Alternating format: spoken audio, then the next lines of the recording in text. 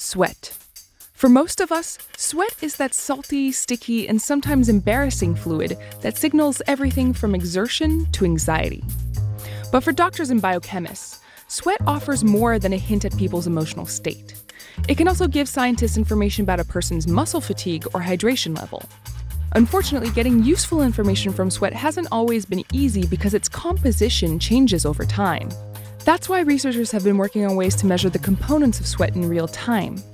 Now, scientists say they've come up with a device that can do just that, and it's small enough to fit in the sweatband. The device works thanks to 5 sensors located on a flexible circuit board. They measure sodium, lactate, glucose, and potassium in sweat, as well as a person's body temperature.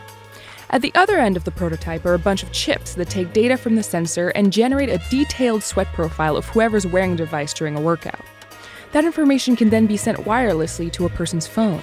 The researchers tested this device on 12 people as they exercised on stationary bikes or ran outdoors. They found that results were comparable to those generated by conventional machines. Putting all that together, in a wearable platform that provides this continuous monitoring capability, I think is qualitatively more powerful than these, just episodic single time point measurements that have been done in the past. The scientists say that they'd like to see the technology used by regular people, not just athletes or astronauts. The idea here is that looking at a real-time sweat profile could help users figure out how well their body is responding to a specific exercise or to their workout as a whole.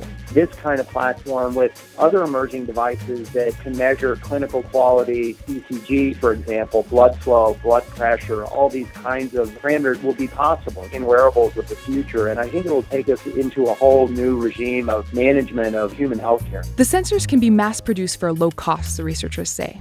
So a scaled-down version of a device like this could end up in a fitness band or a smartwatch in the near future. But Rogers thinks it might make more sense to develop a wearable akin to a temporary tattoo, because smartwatches don't always get the right amount of skin contact. Until then, though, we're probably going to keep thinking of sweat as the price you pay for a good workout.